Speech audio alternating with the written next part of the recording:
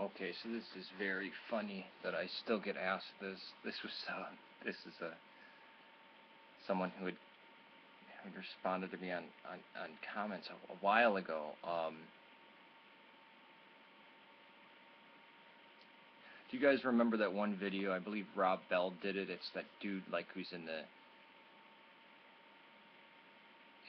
like the jeans and the leather coat, and he's like religion, not or Jesus, not religion. Jesus is greater than religion. It's like a spoken word thing, um, where he's like, religion is evil, Jesus is good, and religion is bad. Jesus came to destroy religion, and God hates religion, and religious are just whores, and like all this crap about. Do you guys remember that? Like,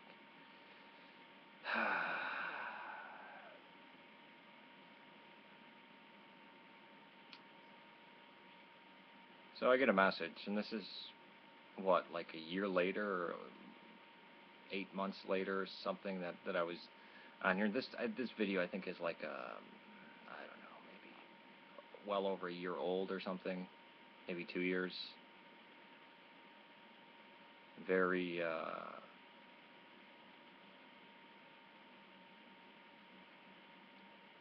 yeah, it's and their question is strange. Like,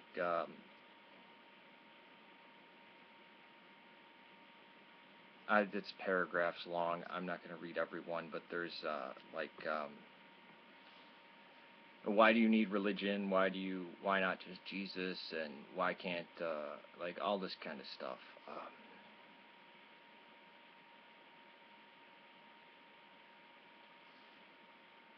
So here's my kind of response to that.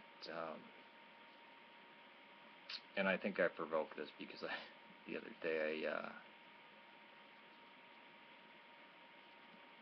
I was watching this thing again, and I had I don't know if I left a comment or message them or whatever, but just asked them a question. It wasn't answered, by the way, when this was returned.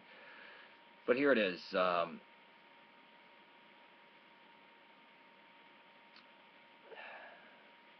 One thing the guy says in the video, and the thing I hate about that is that spoken word dude that, but in this, and he's like rhyming, is he's such a freaking hypocrite, and he's full of himself, and he's very arrogant. And anybody who makes this claim is very arrogant and ridiculous. If you were to say the law, the effects of the law, and the binding of the law of the old law is dead, at least for us, and that we're to walk a new life in Christ, then yeah, if you were to take out religion and put in law for a lot of those things, except when he says Jesus came to destroy religion, you wouldn't put law in there. He came to fulfill the law and the prophets. That's why you had Moses and Elijah up on Mount Tabor.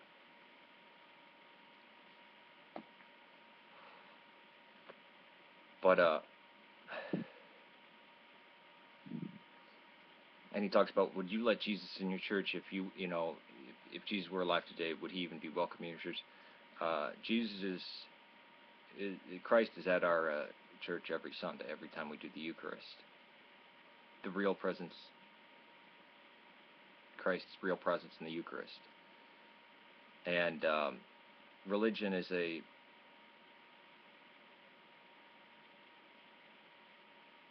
set of beliefs about the world, basically. I don't know the dictionary definition of it, but if you actually believe the New Testament, you have a religion. Baptism now saves you. You hold to the baptism and you hold to the Eucharist. These are signs of assured salvation. We are not saved by faith. We are not saved by works. We are saved by grace. The only time faith alone is in the Bible is where it says cannot save.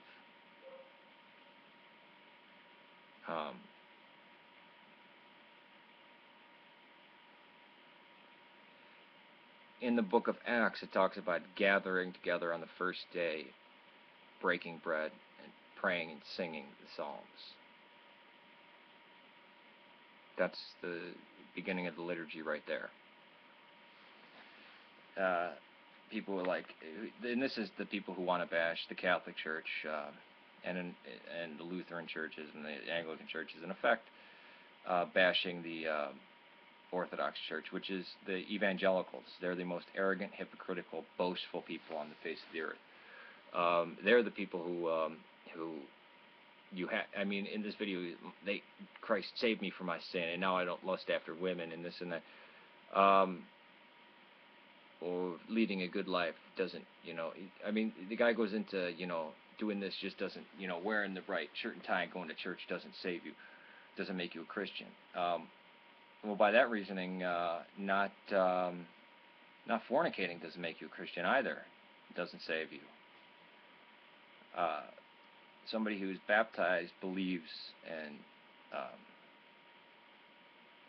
repents and takes the Eucharist and then falls into fornication and messes up and sins through fornication or even murder, they're a Christian. God still loves them. And they still have assurance of forgiveness of sin through the holy mysteries. And the idea that this guy's going to sit back and judge people just because they go to a building every Sunday and do what God commanded them to do. And this dude that's in his 20s is gonna be all like hip hop, this whole stage thing, and being boastful and judging people. The people who didn't want any, like, I've met these people in Wheaton. The white man who's always kind of irritated and angry, and he's kind of a jerk and he doesn't talk that much, and he goes to church every Sunday and he'll argue and really yell about religion, like really yell about Jesus, and very Catholic hating, and kind of doesn't want blacks in his church or Hispanics, and real like, well, I don't do that. No, that's the hypocrite. It's the evangelicals. It's coming from this emergent church thing, and the evangelicals, the fundamentalists too. It's all the same thing, and you'll find this with the liberals also. Is Christ came to build it upon this rock I build my church. Christ came to build the church, and he's the cornerstone, or some translations the capstone. 2,000 years of beautiful tradition, and these people want to rip it down. And tradition even goes back older, because we're from the Israelites. So, all religion's horrible. Yeah, Catholic Charities, St. Jude's Hospital. Yeah, religion never did anything right. And then, the war was fought in the name of religion. Really, when has America launched a war in the name of religion? George Bush said that he prayed about the decision to go to war, but it didn't say God commanded him to go to war.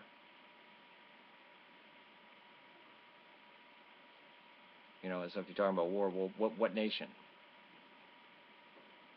Or it's almost like people who don't know what sparked the Crusades or what they were. Was it just about religion? Was it just about religion? Because I'll get in a huge debate about that. And the Crusades horribly affected the East, and it was more Orthodox Christians slaughtered than anybody else, and they really kind of, the See of Antioch didn't really, was on the losing end of it from both the Muslims and the Crusaders. So, that one's a fail. Baptism, is that a ritual? Eucharist? Where's the receptionist view of the Eucharist, or the baptism as an outward sign of an inward change? Where is that in the Bible? Where is, what is that thing? Laying things on your heart, or sinner's prayer, or conversion experience?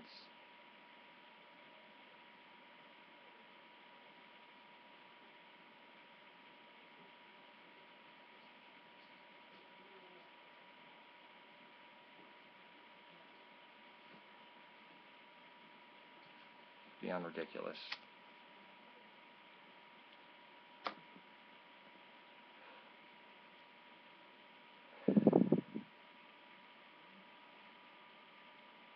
probably one of the most disgusting videos in the world.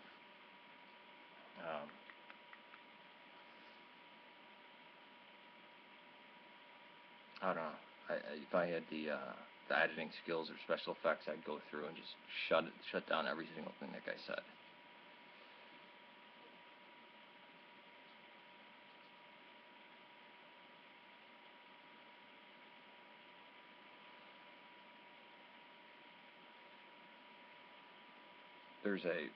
Let's take an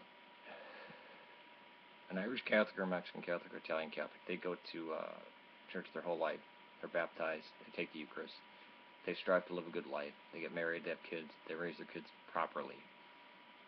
What do you have to say against them to criticize them? But there's all this criticism against them. Oh, they believe empty rituals can save them. Baptism and the Eucharist aren't empty rituals. That's where you meet Christ. Maybe if they understood that, they'd understand the Apocalypse of St. John. And there would be all these crazy things. So it's exhausting and saddening that people act like that. Take it easy.